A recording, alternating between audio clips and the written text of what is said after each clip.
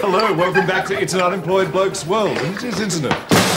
Very chilly morning here. I hope you're all sitting back with a nice cold can of Coke and a hot pipe, because we're going to meet some very special friends for us today. One special friend is right here now. I don't know if you noticed. His name is Pete Grimsby, and he's from Pete's Pre-Loved Tools. Hello, Pete. Yeah, terrific. Thanks, Lionel. Now, Pete, what's been happening in the world of Pete Grimsby? Tell me the story. Oh, yeah, well, I heard this beauty the other day. Oh, yeah. Right, 2 condoms, right, they go past a gay bar, and one says... Yes, well, thank you very much. Thank you very much, Pete. That's wonderful. Oh, you are a one, aren't you? Yes, you and yes. your joke.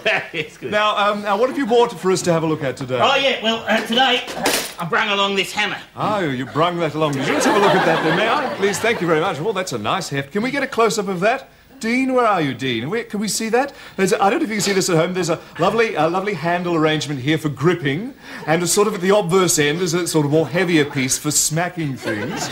But what's really caught my eye, Pete, I don't know if you can see. Can we catch this? It's a lovely dovetail affair here, using these 2 metal fronds. I think that's wonderful. Yeah, that's the claw. Oh, the claw. I see. Yes, so it's making a bold and definitive statement. I am a hammer. Watch out. Grrr. No, it's for yanking nails out. Oh, I see. So it's functional as well as decorative. Yeah, that's right. fantastic. Yes. What will I think of next? Yes, I could wreak a great deal of havoc with this, couldn't I? That's right. Now, Pete, if I can call you that.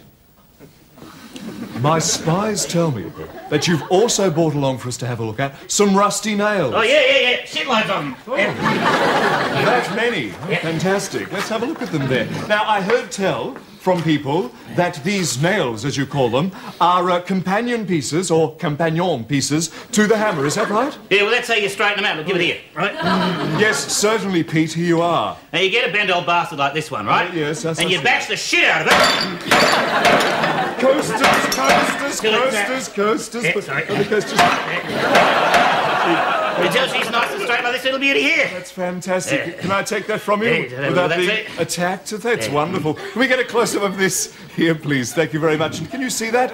It's amazing, isn't it, to think that just a few moments ago I wasn't deaf, and this nail here, of which I speak, was slightly more bent than it is now. That's fantastic. Well, science and technology have certainly come a long way, haven't they? This is no longer the age of the steam engine and straw hat. Oh, dear. Well, fantastic. Yes, indeed. So, if you're thinking of unbending nails, think of Pete's Pre-Loved Tools for all your nail unbending needs.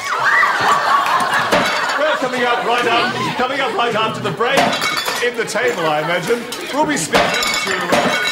Who is it now? Oh, thank you. No, thank you. We'll be speaking to Tony Flynn. We'll be speaking to Tony Flynn about cooking.